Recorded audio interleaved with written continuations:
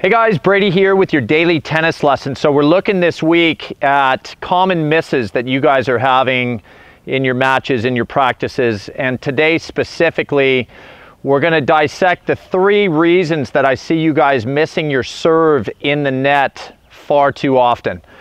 All right, so let's hop into it. The first is the left hand, the tossing hand for all you right-handed hitters. It would be the right hand for all you lefties. Big reason you guys will miss a lot of those serves in the net is in part to this left arm. After you guys toss, it drops too early. You know, and I preach about this trophy pose all the time, trying to reach a position where we set and we hold for that split second as we're about to go up to the ball to maximize reach and power and all that good stuff, okay? So for all you players out there that are seeing that serve go in the net, a lot of times it's because you guys will toss, and as the ball's coming up out of your hand, your left arm just starts dropping. It's like you're holding on to a weight and you can't maintain that upright left arm position for simply that split second. And as that left arm starts to drop, you guys want to remember, our arms are heavy. They can dictate a lot of what the rest of the body is going to do.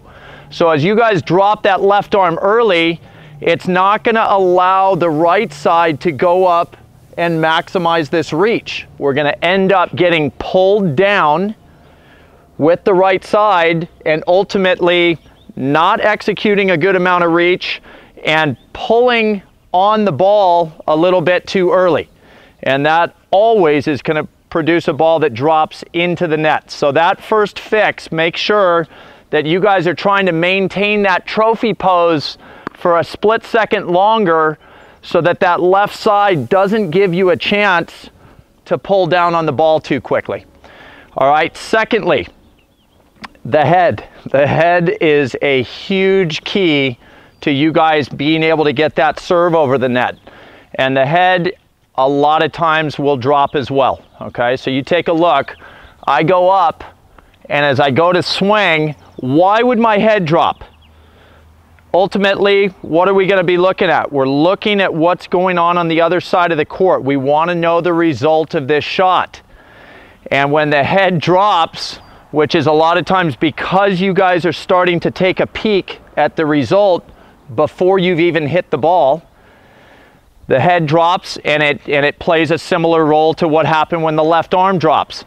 The head drops, the shoulders tilt. So the right shoulder now, which should be underneath the left shoulder as we're going up to the ball. Now as the head drops, the right shoulder's above the left shoulder and it's yanking everything downward. And it's, again, something we can't recover enough height on the ball to get it over the net. So make sure the left hand stays high and the head stays up so that we maximize that reach and we're getting good net clearance. Okay, those are the 2 big culprits. The third one I see is a little less common, and you know, I don't want you guys to overthink it too much, but I think it makes sense to you guys that if the toss gets a little too far out in front of me, and while I do want to see a toss that stays in front of your body, we got to remember we're hitting up to ultimately hit down. And a lot of times as the racket gets to the ball here, it's shutting significantly and it's shutting quickly, and there's just nothing to help the ball get over.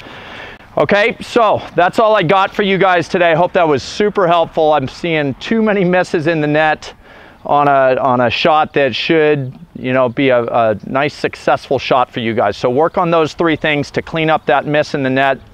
You guys are on your way to making a lot more serves, okay?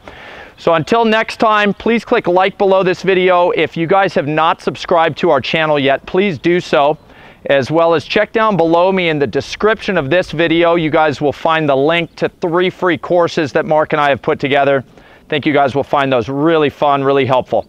All right, so be well, and we'll see you soon.